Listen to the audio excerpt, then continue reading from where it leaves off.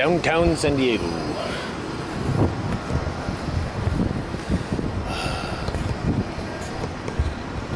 But there are brew pubs here too. The thing about downtowns is that, you know, real estate prices can be so pricey that it can be hard to start up a brew pub. Instead, it's easier to try and convert something that already is a restaurant into a brew pub. So that's why they're rare, but they still exist. NBC.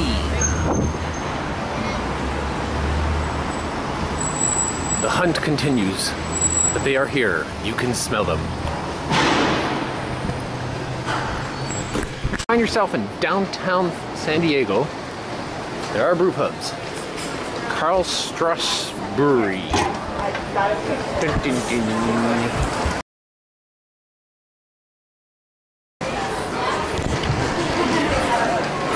And in the middle of the day, they're actually pretty, wow. Look at this. Pretty damn busy. Karl Strauss Brewing has many locations. This just happens to be the downtown one. Since they have many locations, each one is brewing, so they can have a lot of different kind of craft beer here.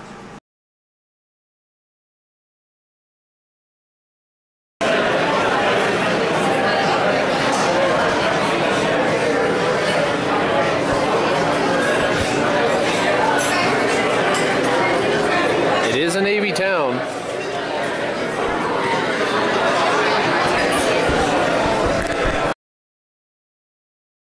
Here you can look at their beer menu. On it, they got several beers that have won awards. So, you know they kind of know what they're doing. It's a Kolsch, an interesting brew. Kolsch is one of the few brews that has an appellation in beer, meaning it can only be made in the whole area of Germany. So this is a Kolsch-like beer, technically. Nobody really pays attention to the rules anyway. The main thing is supposed to be light and crisp, basically. Because that was the style of beer that was the Kolsch is based on. That's the style that brewers were brewing in the Kolsch town at the time. As for it, this is clean, light, and crisp. So it's an example of the brews. It's a good warm weather beer. Good San Diego beer. The other is their Mosaic Session IPA. Their Mosaic Session IPA, not because it's an IPA, but because it's a session. Session is a low alcohol brew, so it's between 4 and 5% versus the 7 or 8%, which is, you know, nice to have a lower alcohol, lower intensity IPA for people who aren't into the big booming alcoholic beverages.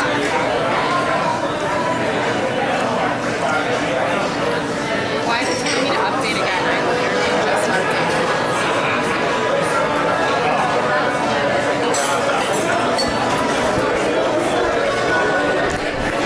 Now I've seen some stupid laws, but this Prop 65 from California, wow, that one kind of like is really kind of a California one.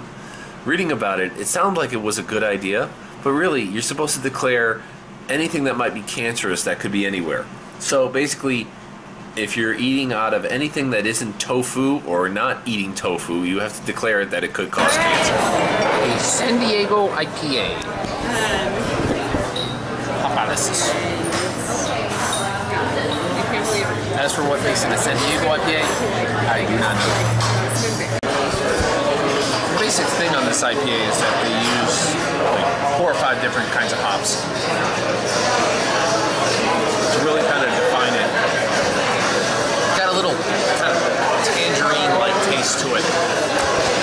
Which, if you don't like tangerines or like tangerines, this will definitely affect you in some way. Dark now, but hey, you get the point. Oh. You too.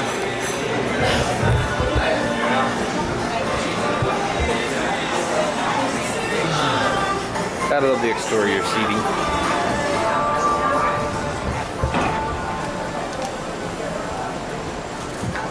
Oh.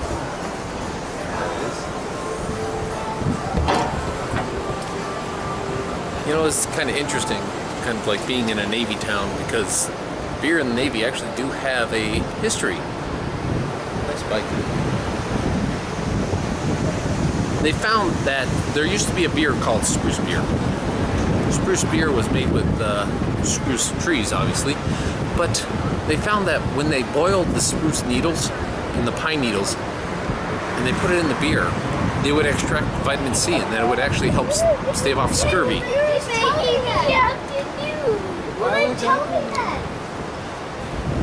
So Navy ships and most merchant ships used to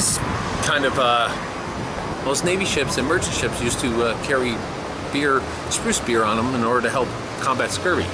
Beer is preferential to rum because rum had some pretty obvious detrimental side effects of having broad groups of sailors drinking rum all day. But when it came to drinking it as well, the Navy used to have a rum ration up until 1862. Beer itself was used in the military up until the 1830s. In fact, it was George Washington who actually got a beer ration for the United States Army. But all in all, this is a Navy town.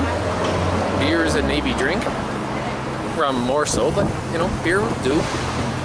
So, you know, you're in downtown San Diego. You're in a Navy town. Drinking is Navy. It's all good. Let's see where the next trip takes me.